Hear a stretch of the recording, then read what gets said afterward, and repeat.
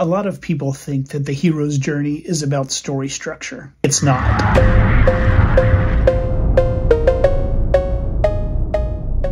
Hero's journey is a name that Joseph Campbell gave to a pattern that he and others before him recognized recurring in myths and religious stories. You might know the name Dan Harmon. He's a television creator. He created the TV show Community and the cartoon Rick and Morty. And he also created something called the Story Circle. The Story Circle was Harmon's attempt to pare the hero's journey down into a codified process for telling stories. You might also know the name Donald Miller. Donald Miller was an evangelical author who wrote progressive Christianity memoirs. But he later made a name for himself in the marketing industry. He took Joseph Campbell's hero's journey and, like Harmon, pared it down and simplified it into a process that could be used in marketing.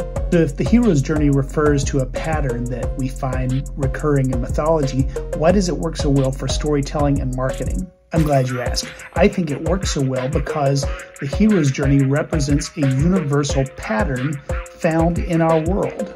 The hero's journey describes a pattern of life, death, and rebirth, and we see that everywhere around us. When the seasons change, we go from fall to winter to spring, life to death to rebirth.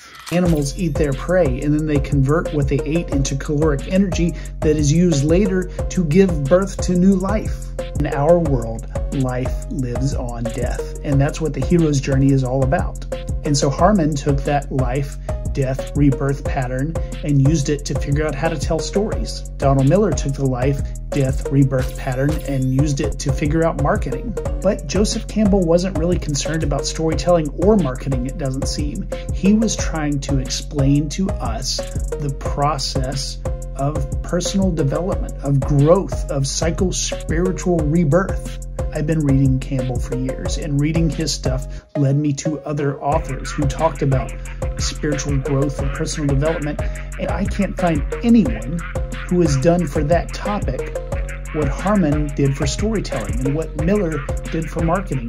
Nobody has taken the hero's journey and pared it down into an easy-to-use process for growth, which is unfortunate because ultimately I think that's what Campbell was trying to talk about, how to grow as a person, how to become a better, higher you. And so that's what I've decided I'm going to do. I'm going to take the hero's journey and I'm going to pare it down into an easy-to-use process for personal growth, for becoming the best version of you.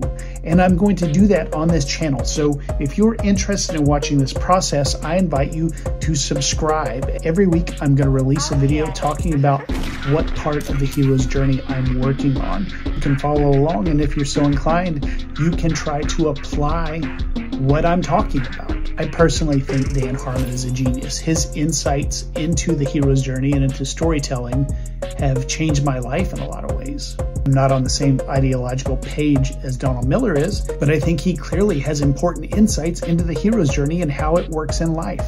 Despite the title of this video, I'm not throwing shade at either of those men. I want to use them as an inspiration to take the hero's journey and use it in a way that I think Campbell would 100% endorse. I hope you'll come along for the ride.